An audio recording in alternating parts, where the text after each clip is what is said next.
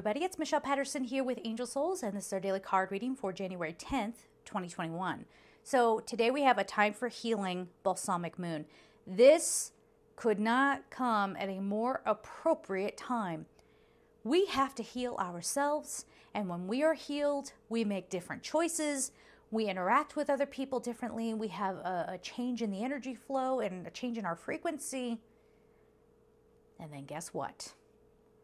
That's where we start to have a collective healing. The things that we see out in the world that we don't like, where do you think it's coming from? Stupidity? Right? One of y'all said that. One of you all just sat there and said that. I picked up on it. I think I did, okay? No. What it is unresolved issues. You know, there's so much pressure to seem like you've got it all together, to have hidden agendas, instead of just coming right out and saying, hey, this is what I'm afraid of. No one's ever going to do that, right?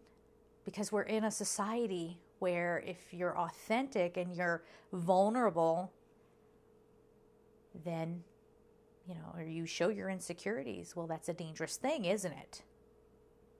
Oh my, what could happen then? This is a big task we're up against here. We're being asked to change all the ways that we've done things collectively. And if we're going to heal that, it can't come with judgment. You're going to have it. I mean, come on. We're all sitting here going, you know what, I have this idea about this or this idea about that. But if you can look at the people that you see as your enemies and realize they're in just as much pain as you are, that they probably didn't receive the love that they deserved.